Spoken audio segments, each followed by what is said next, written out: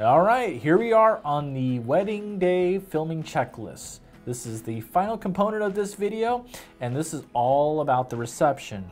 Now, believe it or not, what follows the reception typically is the cocktail hour. Cocktail hour is that transition period from the time that the ceremony ends and the reception begins. Now, it is important to know where the photographer is at this time, because this is when the beauty shots and all the formals occur. It is going to be your responsibility with the gimbal to work closely with the photographer to capture some of the most dramatic and beautiful shots that we have. Now, the second shooter, what you're going to be focusing on is on cocktail hour. And what that looks like is you're going to go around just getting a few shots and maybe some well wishes just to get guests having a good time. That's your focus of this part. Now, I want to elaborate on a few things if you're the first shooter going for the formals. Now, one thing that may happen as well are family photos at this time. Your job is to make sure you're off to the side, just more so focusing on the candidates.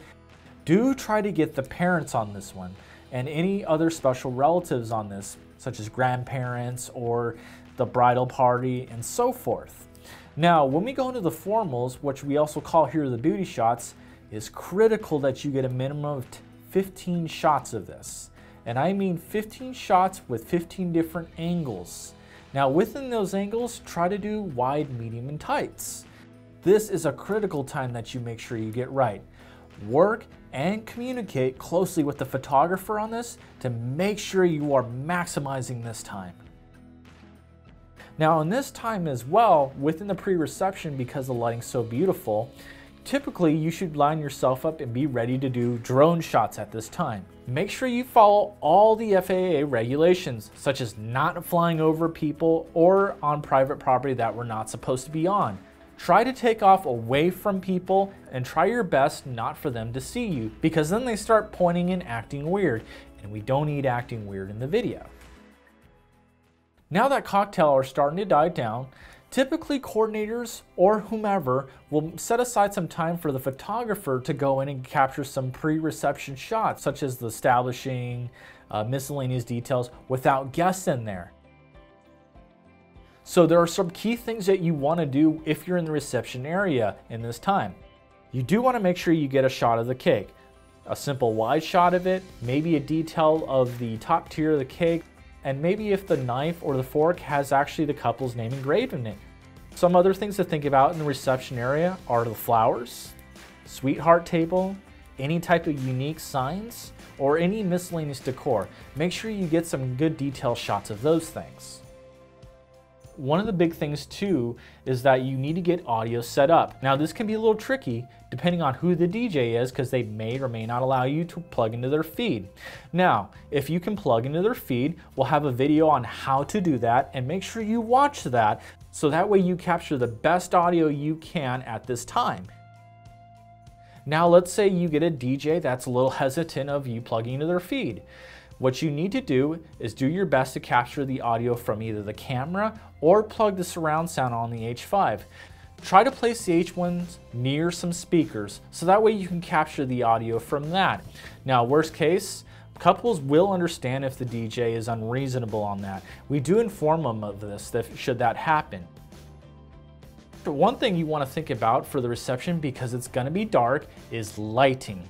As the reception is dark, lighting is a key component to making this look good.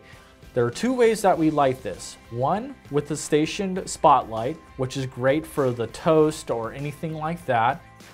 The other is we'll put a panel on the gimbal so that way there's actual light on the gimbal.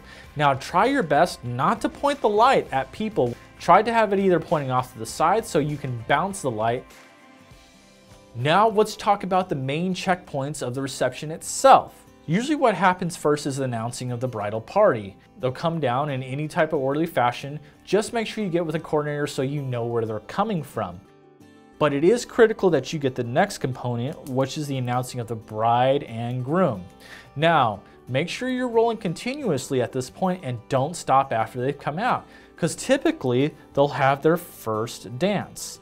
And now make sure you film that in its entirety. The first shooter, make sure you were on that gimbal working around, you're out of the way, watch for photographers, and of course your second shooter. Now sometimes there are special welcomes done either by the bride or the groom or both. Make sure you capture that. Depending on who the coordinator or how the day is organized, there's usually a small break. Ideally, this might be your time for a vendor meal break and when the couple eats and so forth. Don't get the couple eating. Nobody wants to be seen in a video eating their favorite chicken Caesar salad with a mouth full. Don't capture it. Now, the next part that typically follows is the mother-son dance and the father-daughter dance. Like the first dance with the bride and groom, capture those moments in their entirety. At some point, they're going to have toast. With that one, I would focus on keeping the camera stationary. So for example, your first shooter may be on a stationary camera pointing at the speaker. The second shooter can set up a camera that's focusing on the bride and groom, so that way you can capture their moments. Now make sure you capture every speaker, whomever it is. Make sure they're lit as best as possible and that the audio is working at this time. As the night is winding down, we're gonna have probably a cake cutting. So set up where you can see the couple and the cake. And then you wanna have a tight focusing on the actual cutting part and also the emotion of the bride and the groom at that moment. Now please make sure you're rolling continuously on this moment and make sure you communicate with whomever is involved. Now as the wedding is starting to die down a little, this is when they'll do the bouquet and garter toss. So your first shooter is typically going to be shooting a medium to tight on this one. And at first you'll be focusing on the bride if it's the bouquet toss, or the groom if it's the garter toss. Now, what's gonna happen next is you're gonna want your second shooter to have a wide, so that way we can see who actually catches it and how big the crowd is. Everything is now starting to kind of get in the swing of things. It's a big party at this point. What is critical is that you just get some great shots of guests having a good time. Get them dancing, get the smiles, make sure you get the brides dancing, the grooms dancing. This is total candid moment. Focus on the wow, the ha, and ah moments here. Now, if you're a second shooter or assistant on this one, this is your best time to practice with the gimbal and maybe work with the first shooter to get some creative shots. There may be a send-off and they may have allocated time for that. Typically, it could be something like a sparkler or a really cool car exit. If you're the first shooter, kind of assess the situation because each one of these are unique. But you as the first shooter should be focused on the moment. A second shooter, maybe you can focus on establishing in the crowd at this time. So the wedding day filming checklist is a guideline. We do leave a section in there for notes for you to fill out if there are anything that's out of the ordinary. Now, please make sure you fill that out if there's anything that's out of the ordinary, such as equipment either broke or this moment happened, which is good for the editor to know. And any other things that make sure that you cover your bases. Now, if you missed a moment on the wedding day checklist, make sure you put in the notes why it happened. That way we can protect you and talk to the couple about what happened.